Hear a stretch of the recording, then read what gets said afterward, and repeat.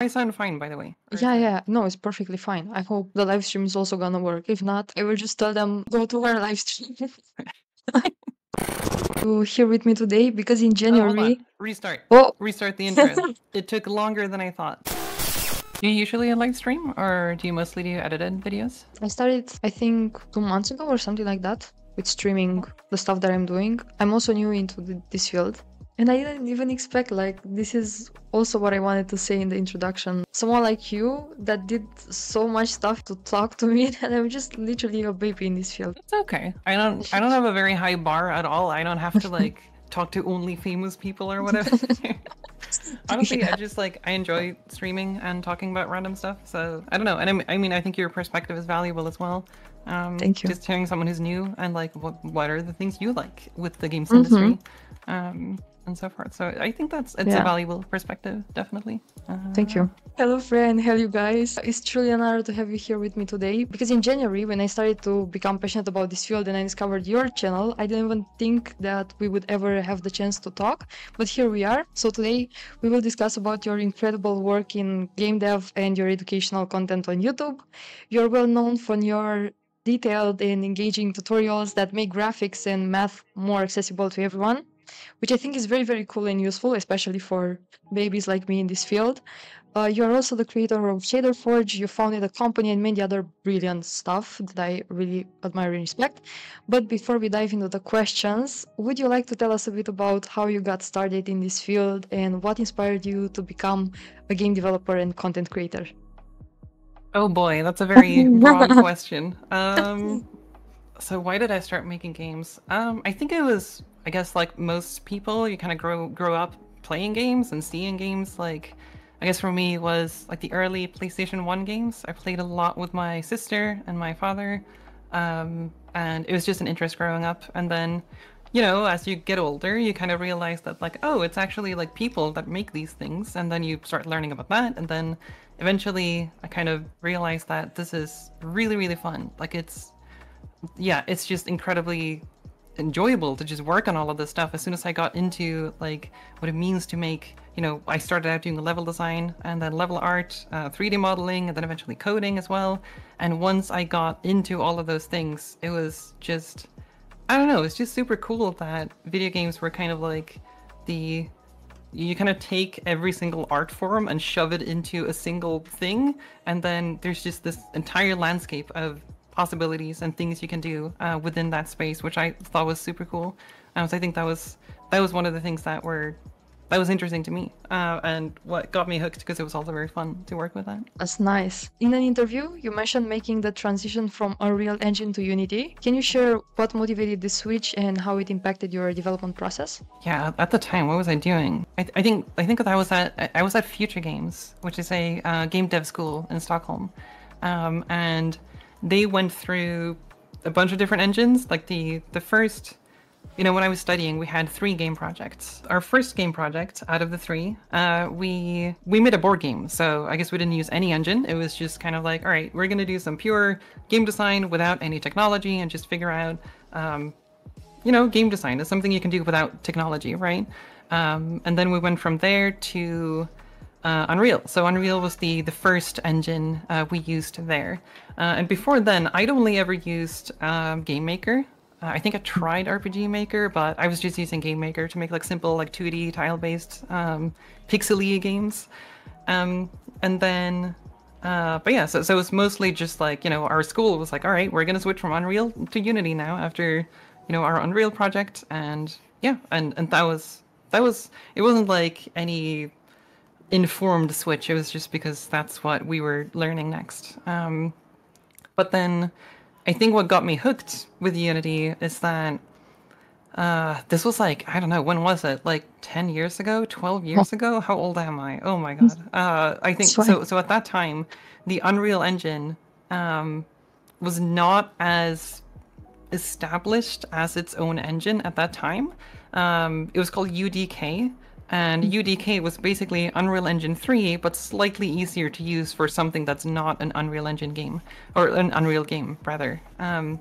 So at the time, it was kind of like when you started a project in UDK, you would like spawn with a character from Unreal Tournament with a first-person control and audio and models and like all of that was there immediately, and you held a gun. And so that was like, okay, so if I want to make something in Unreal, I'm starting out with a like first-person shooter, and then I have to like work my way backwards if I want to make something else. And it was just kind of a mess. It seemed really difficult to get any kind of like your own functionality in, except for the like level scripting stuff they had of like, it was called Kismet back then. It was just kind of clunky. And then when we switched to Unity, it was like, you know, when you start a new scene in Unity, you just have an empty scene and a camera, and it's just have at it, do whatever you want, basically. And so that kind of blank slate was really appealing to me because I wasn't too into making first-person shooters, and I wanted to make other things, and that was just hard in UDK. So in Unity, that was just much easier. And then also the Unity was just a lot more lightweight as well, so it was just easier to jump into and do stuff. Nice. Okay, interesting.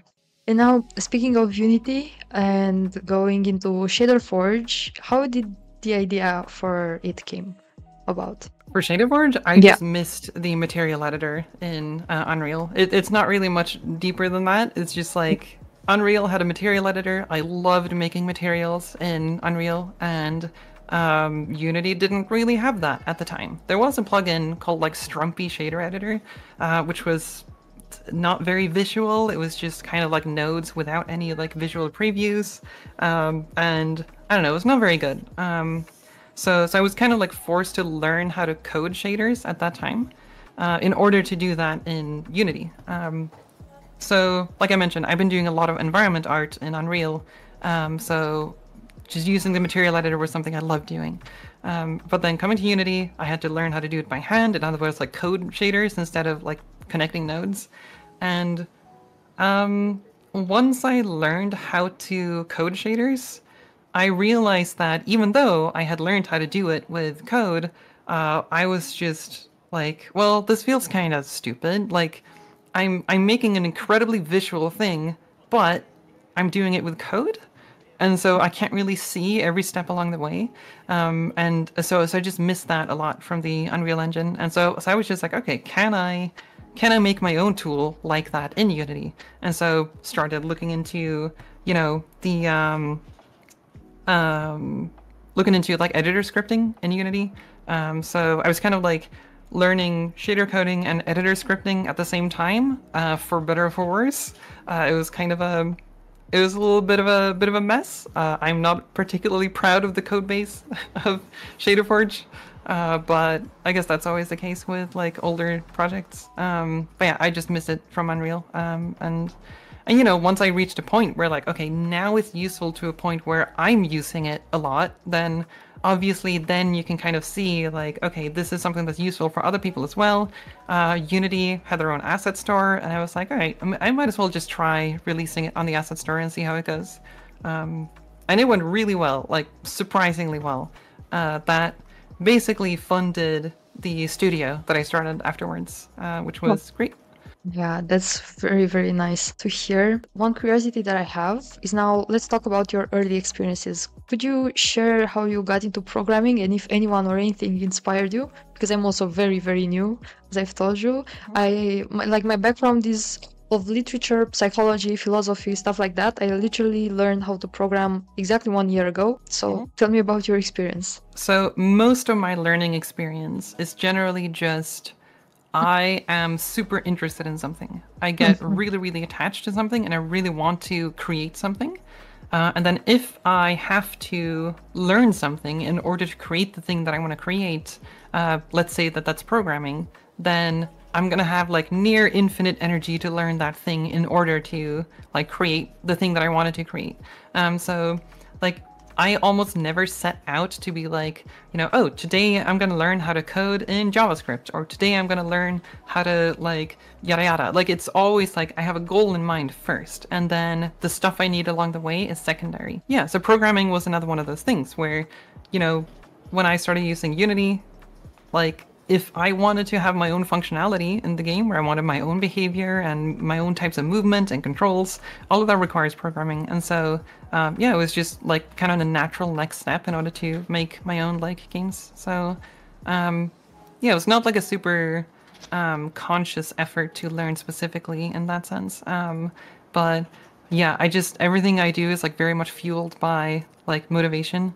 I'm one of those like lucky people who have a very like high baseline motivation to do stuff. And so yeah, I don't really have any like advice if people are like, oh, how do I learn this the most efficient way? And I'm like, I don't know, I'm just excited about it, and then I spend a lot of time doing it. I empathize with this. Sometimes when I hit the pillow, all the ideas came in, and I'm like, I can't sleep tonight anymore. I have to do this thing instead. So yeah, I know how this is like, but your passion is the way you're living right now. I mean, making a living out of your passion, I think, is the key in life. So all the respect for this as well. Yeah. It is a little bit scary in some sense, though, because it has a lot of drawbacks that I think a lot of people are not aware of. There's like, it's very much possible to get into a state where, like, if you're doing your dream job and you're one person doing the thing that you love doing, the flip side of that is that you are entirely responsible to make sure that you stay alive financially.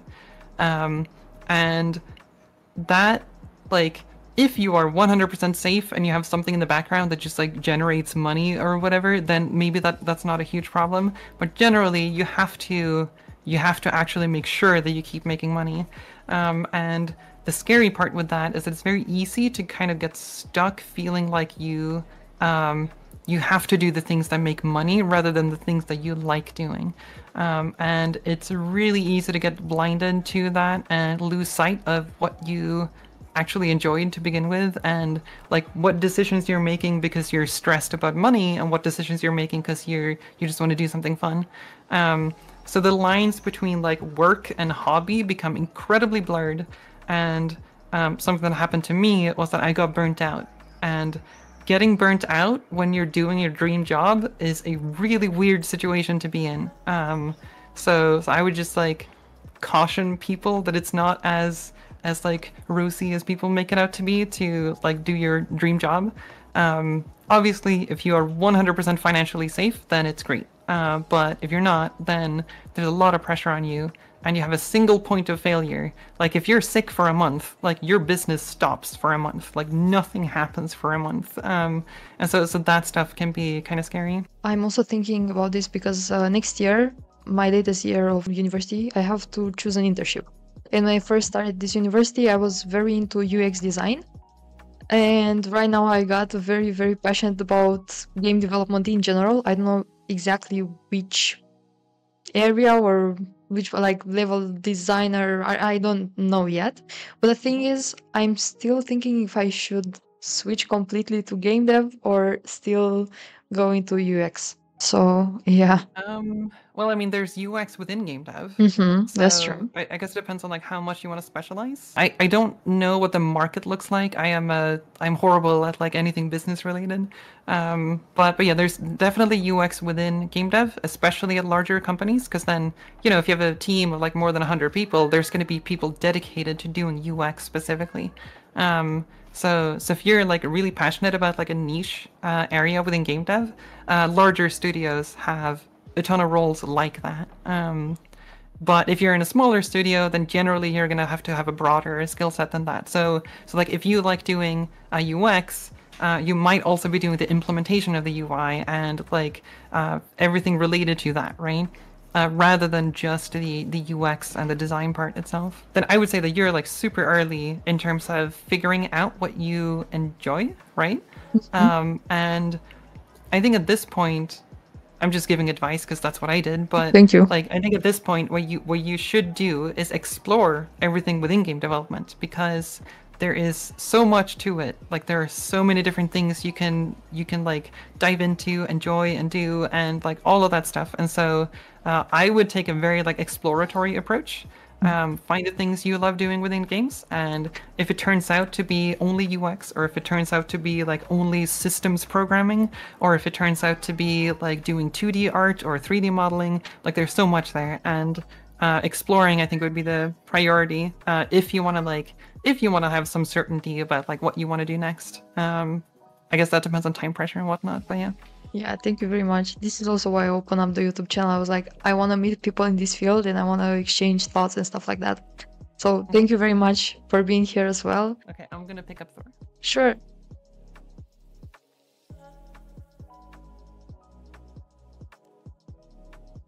Thor does this every now and then. He's an old man and he runs around and yells. It sounds very concerning, but we have been to the vet multiple times and they have no idea why. He just runs around and screams for like Wow. 1 hour a day or so. So you worked on various projects throughout your career. What are your favorite ones and why do they hold a special place for you? Why have I not thought about this before? It's hard to like pick any specific one. Depending on how long you work on them, there's a like you kind of enjoy them to different amounts. I think anytime you're excited about something and you start out working on a project, that's the best like part. Like the first, I don't know, first half year of any project and even just the first like few months of a project, it's like so enjoyable. But once you get to a stage of like, you know, you've been working on something for 2 years and now you need to ship it and now you have like so many things you need to fix and like bugs that you have to work out and like you've done all the fun stuff. Now there's only the like chores left in the project. I think it's very easy to kind of like not enjoy working on it for the last bit. And it was definitely like that for like Budget Cuts, the VR game we worked on, where like, you know, we started out, you know, we were at GDC, we were 2 people at our company, and so we started out at GDC and we met with Valve and we like randomly asked them at a party, like, hey, could you get us a dev kit for the Vive? It was like before the Vive was released and they were just like super chill. They were just like, sure, we can get you a dev kit, why not? And then that kind of like kickstarted the whole like arc at Nicorp where we started experimenting with the Vive. And that was the first time I had experimented with VR and that was super fun. I like those early days of VR where, you know, it was just game developers who were really enthusiastic about an entirely new design space. Like, how do you do games in VR? It's such a different medium. And like learning about that and exploring that like mechanically was super fun and challenging as heck because have you worked in VR before? No, not yet. Okay, so one of the biggest issues with VR is that you can't move the camera in-game, which puts a lot of restrictions on what types of games you can make, right? You can teleport the camera if you want to, that's fine, but you can't have the camera smoothly accelerate anywhere at any moment. Or if you do, then whoever's playing your game is going to get sick. Or, well, some people don't, but most people get sick. They get motion sickness very quickly. And so if you're thinking about like, okay, so how do we design a first-person game in VR? Then, okay, so just movement is immediately just off the table. We can't use like a joystick to move your character because then we need to move the camera in universe, right? And then you're gonna get motion sick. And then, okay, so how do we work around that? Then, okay, then maybe I guess we can just teleport because teleportation is not, that doesn't involve any like acceleration, which is the thing that makes you motion sick. And so that works, that's fine. And yeah, so there's just a ton of challenges there. But the thing that is like one of the coolest things in VR, especially the type of VR that we made where it's designed for you to stand in the center of a room and you're literally like crouching and like throwing things with your arms and you're like, yeah, you're like moving your entire body. You're not just sitting in front of a computer. And it was the first time, like when we play tested the early versions of Budget Cuts, it was so cool to see how like immersed people got into the game. Like we had one part of the game where you were like crawling in this like ceiling space, and in order to get up there, you have to crouch because it's low, right? So you teleport up into the ceiling space, and every player that play tested, they like physically have to crouch. Like there's no crouch button, right? And then we had a we had a hole in the floor, like just a ceiling tile that was removed. So when you're like walking around up in the ceiling space, there's a hole in the floor. And I swear to God, 9 out of 10 playtesters try to look down the hole in the floor. So they hit the headset in like on the physical real world floor, trying to look down the hole in the ground. And it's like, I've never seen that kind of immersion where they're so immersed that they forget that there's a literal floor under them, right? And like just as a game designer, like having your player be that into the world you're creating is amazing. Like that is so rare to get people that invested, right? Yeah. That was super cool. And just everything that was, you know, we never had people so excited and like, I don't know, like quite often when you show your game to someone, they're like, oh, seems cool, not really my type of thing, but it's all right, I guess. Like that's a very common response. But then with this game, it was like, holy shit, this was a whole other experience. And yeah, I don't know, it was just super cool. Obviously, a lot of that is thanks to VR and not specifically thanks to our game, but yeah. So my point was, sorry, I went a long It's tangent fine. about budget cuts. My point was that the beginning of budget cuts, when we worked on that game, was super fun. It was experimental, and it was a lot of like talking between developers, and it was like creative and interesting.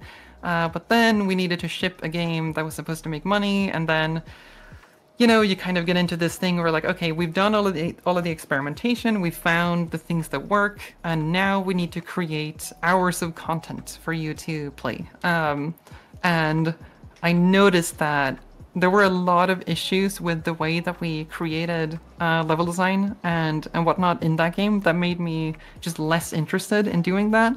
And so there was just a lot of less interesting work ahead. So like the end of development of budget cuts was like, it was just dreadful. Like I guess it's very common that whoever's in production of a game, like once you release the game, you kind of hate the game. but like in the beginning, you're always like super excited about it. So yeah, I'm not sure which project I would say is the most enjoyable, but I really loved those early days of budget cuts. That was super cool. And now, can you give us any hints about future projects you're working on? Future projects? Yeah, Oh if it's God. okay. Yeah, totally. Future projects. So I still have some unfinished projects. For some reason, I got pulled into obsessing over a thing called lerp smoothing in games. It's basically just a way to smooth motion. So if you have like an object, let's see, white background, that's better. So like if you have an object and you want to move it from point A to point B, right? Sometimes you want that to be smooth. So like it starts out fast and then it slows down. And then maybe you want it to be dynamic. So like it's kind of like an easing function where it just slows down as it gets close to its target. There's a trick in game dev called lerp smoothing, where it's just a simple lerp function that you shove into an update loop, and then you kind of get that behavior, and it's very easy to remember and implement and all of that. But the way that most people implement it is not frame rate independent. So if you have like lag spikes in your game, or if you're running it on like a low-end device, the smoothing, the approach speed is going to be different depending on which platform you're doing it on. And this kind of like tossed me into like a huge amount of research into like differential equations, because I hadn't learned those before, and so it just turned into this huge thing where I started like working on a talk, which I did, that's on my YouTube channel. The talk is called Lerp Smoothing is Broken, if you want to see it. Make sure to check it, guys. And then I was gonna also write a blog post about lerp smoothing, because not everybody likes videos and talks and whatnot. So I was like, all right, I'm just gonna write a blog post, and then the blog post exploded into a huge project as well. I'm very bad at scoping, and so it just grew out of control. But it is like, I think the blog post might be, how finished am I? I don't know, maybe like 80% done and 90% done. So I'm just like, yeah, it's just like I'm sort of stuck to some extent, because I don't know how much I want to include in it, but I'm almost done with it. So I have a blog post about lerp smoothing coming up at some point. And then I'm also working on a 3D modeling tool in Unity. And so that's a huge project as well, but I recently got past a like big hurdle in one of the like silly asset management import export procedures in Unity. There's a lot of quirks around that, and I recently got past that, and so now I'm back to working on that again. I don't know when it's going to be done. It's a very like big undertaking to make like a 3D modeling tool, but I made a lot of progress on that, and so we'll see whenever that's going to be finished. Congratulations. I will make sure I'll check it out and keep an eye on your channel and your vlogs as well. So another curiosity that I have is that if you have any particular people or content creators who inspire and motivate you on your professional journey. I don't think I have any like specific content creators. There's certain works from people that have inspired me. Like there's games that I've been inspired by. Like early on in my career, or like even before my career, I guess, like the Oddworld games, the Oddworld, Abe's Odyssey and Abe's Exodus. They were like PlayStation 1 games. They are platformers, but not really the arcade style platformers. They're more in the category called cinematic platformers. Yeah, those games were hugely inspirational for me in the beginning. And then I know that I don't know how to pronounce his last name, but Alex Vlachos at Valve released a really neat paper. It's like a tech art paper about like it was about encoding roughness values into the mid levels of your normal map, which I think is a really cool idea. And like it was also about like anisotropic specularity stuff and like filtering specular reflections specifically for VR. It was a really cool paper. I think that one sort of like unlocked a new way of thinking about stuff for me, which I really liked. Shader programming and tech art in general is one of those fields where the deeper you get into it, the more you can see all of the possibilities you can do. And you start like blending together concepts that you might not have thought of as the same. Like for example, if you want to remap a value range from like, I don't know, I have a value between 0 and 5 and I want to remap it to like 120 and 200 or whatever. Like that remap function that you might use in programming, that's actually the same function that you use in Photoshop when you do levels adjustment.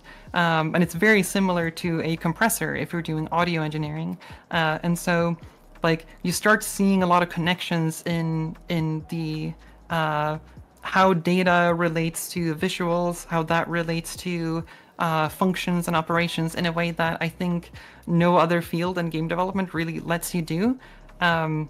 And yeah, so like, I think that's why like a lot of the content that I've done is very like centered around technical art and to some extent mathematics, at least the last like 5 years. But yeah, a lot of people are mentioning 3 Blue 1 Brown in chat. That was definitely an inspiration for my math animations. So I saw a few comments on my channel that people are very anxious when it comes to recording themselves while doing game development in general, like creating a game from scratch or stuff like that. Do you have any piece of advice for those who would love to start a YouTube channel but don't really feel like it at the moment? I think that would depend on why you want to start a YouTube channel and why you want to stream. It takes a lot of work to have a, like, if you want to have a sustainable income doing Twitch or like YouTube streaming or even just YouTube video creation, that is very difficult. Like, I'm not even making a living with my YouTube videos. Like, most of my income is from Patreon and the Unity Asset Store. It is definitely not from YouTube. I cannot make a living on YouTube, even though I have videos with millions of views, right? And so it takes a huge amount of investment to have any of these platforms be like financially sustainable. But if that's not your goal, then that might be fine. Like if you just really enjoy making videos and you really enjoy making videos on YouTube, or you really enjoy streaming, or you enjoy the interaction with chat, like maybe it's worth it anyway, right? And so yeah, I guess I would say it just depends on your goal. But if you're expecting it to be easy to kind of make it on Twitch or make it on YouTube, it is absolutely not. And you can definitely fall into this trap where like you focus a little bit too much on the entertainment side of things, where like, oh shit, I have to be entertaining at all times if I'm making a stream, right? Like if I'm streaming while working on my game, I have to work on the interesting things inside of the game. I can't just work on the boring parts, right? And then you fall into this trap of like, you're no longer working on the thing that you want to work on, you're working on the thing that your audience wants you to work on. and that removes a lot of focus on the game itself. So yeah, I think I would be careful with how you approach that kind of thing. But it's fun if you enjoy it, right? So I think if you don't enjoy streaming and if you don't enjoy making videos on YouTube, I don't think you should do it because there's not really much of a reason for it. But if you do enjoy it, then obviously there's more of a balance to be figured out there, I think. A very popular topic nowadays, AI, of course. How do you see the integration of artificial intelligence in game development and graphics? Hopefully not at all. That's the way that I see it. I am someone who is very much against AI. I don't think it belongs in creative fields at all. Because I guess I could go into all of the reasons. I have a lot of reasons why I don't think you should have AI in creative fields. So yeah, I'm personally not excited about it at all. But yeah, I think it has a lot of use cases. There are like things you can use AI for. Yeah, in my view, unfortunately, it's definitely coming. But yeah, I'm not excited about it at all. It's okay if you are. I'm just not.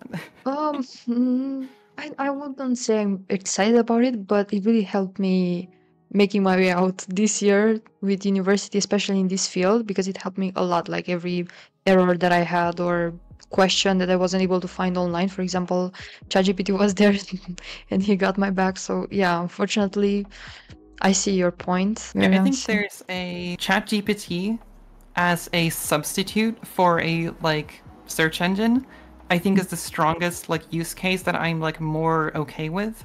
Like I've also used ChatGPT when like, I don't know, the other day I had like, my food was going sour after I'd stored it in the fridge for a while, and I was like, okay, so how long is it okay to store stuff in the fridge before it's okay that it's a little bit sour, or if it's like bad or whatever?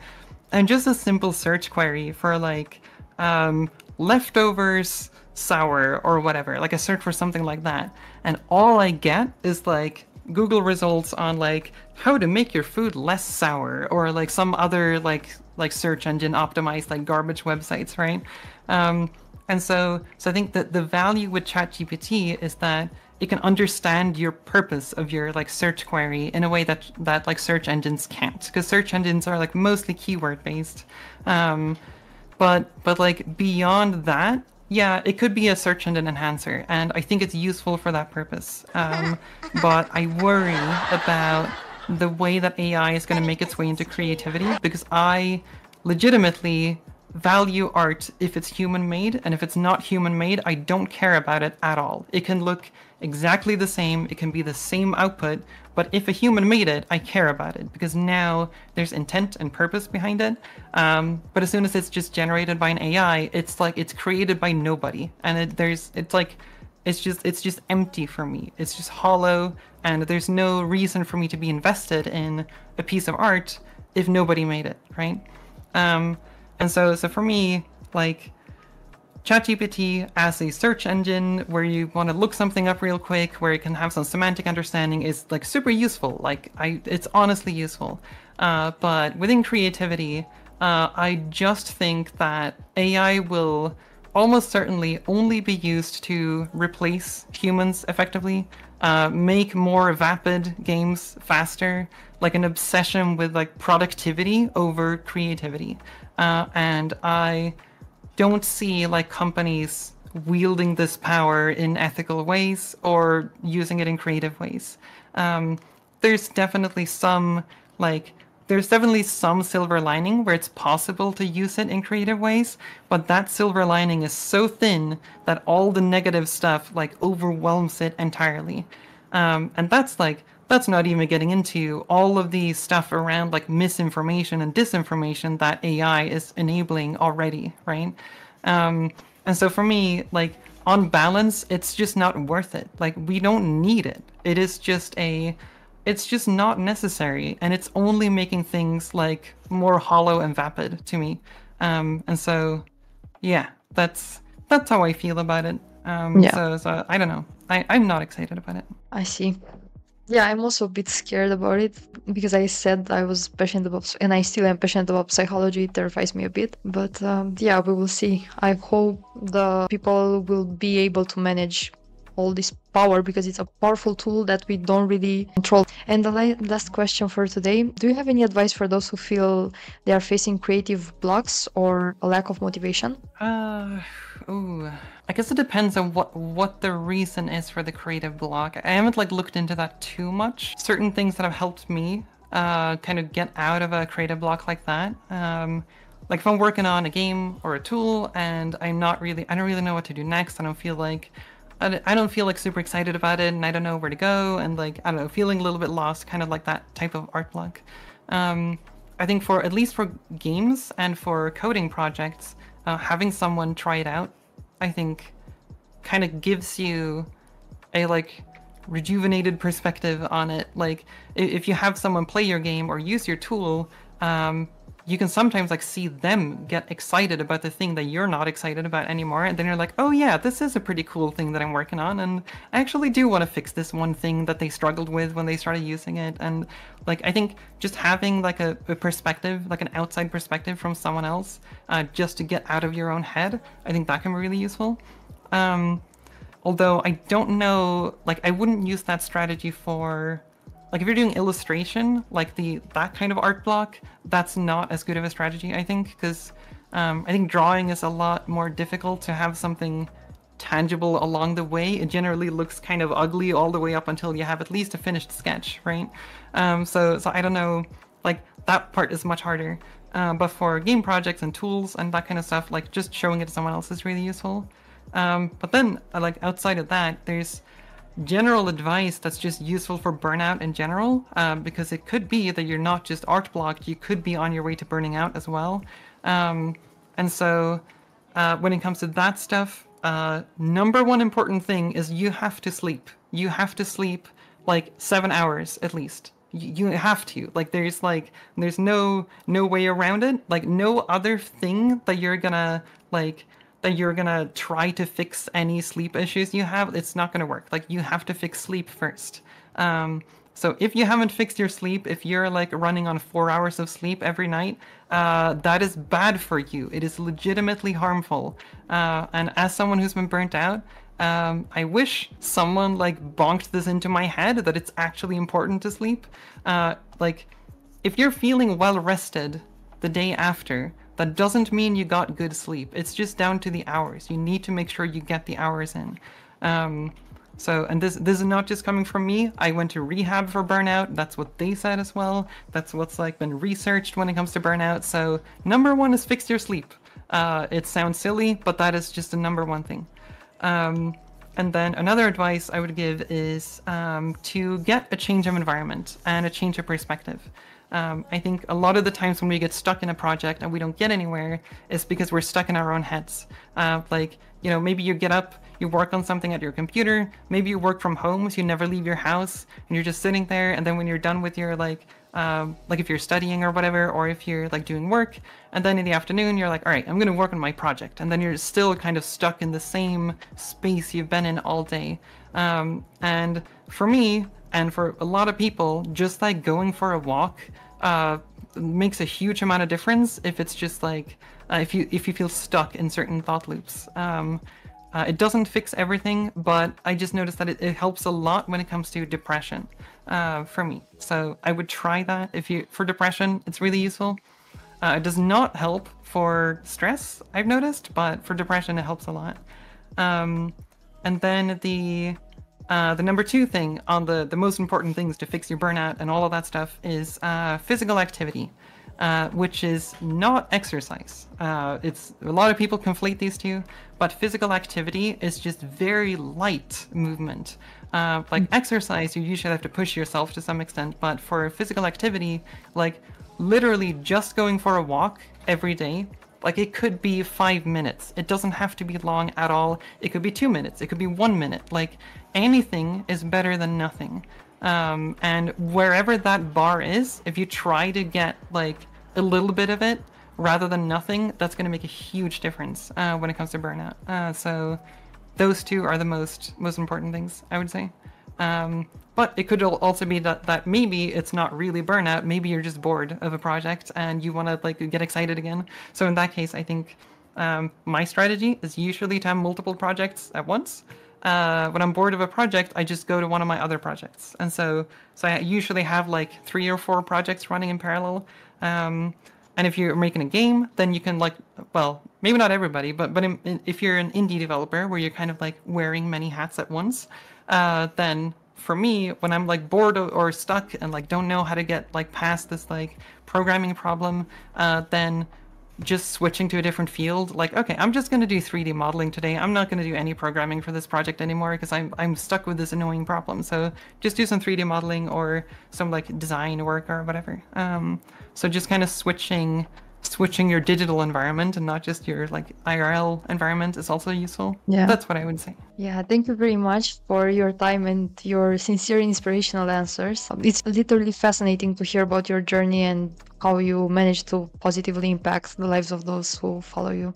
Thank you once again. Take care and have fun while doing this live stream. Yeah, no, and thanks for having me on and reaching out. Thank you very much. Take care. Bye. Bye. Bye. So this was the interview. I am so excited and you don't have any idea how nervous I was while I did that. It was literally the first time ever in my entire life when I did something like this with someone with that many subscribers and stuff. Like, I'm literally shaking. She is the inspiration herself. That's true. Exactly. And I'm literally honored that I had this opportunity to talk to her. Like, it's truly amazing. She knows a lot. She does. She asks herself how many years of experience she has in this field. She has a lot. She built Shader Forge, which is the thing for shaders in Unity, and she built it in 2015, so 9 years, almost 10 years ago. Her soul is so young and she has a lot of life. You saw how much energy she had, literally, in everything she did. I was completely amazed.